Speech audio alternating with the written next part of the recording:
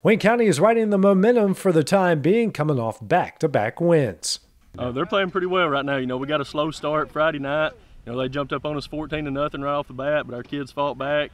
They've had fight all year, and they fought back and got us another win Friday night, so it was good. Everything so far is clicking for the Wildcats as they're starting to learn from previous mistakes.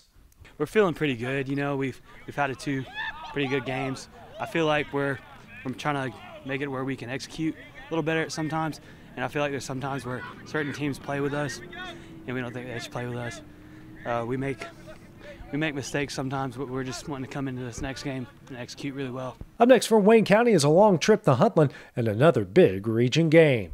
We go on the road this week. We go to Huntland. That's our longest road trip. They're, from what I understand, they're kind of a young football team, and and they got a lot of fight in them. So we got to go over and take care of business. The goal for the Wildcats is to pick up a win on the road and play their brand of football. I think as for the team is just the execution, and it's making sure that we get off the bus, pretty much just making sure that we play our best game, because if we play our best game, I don't think they can hang with us.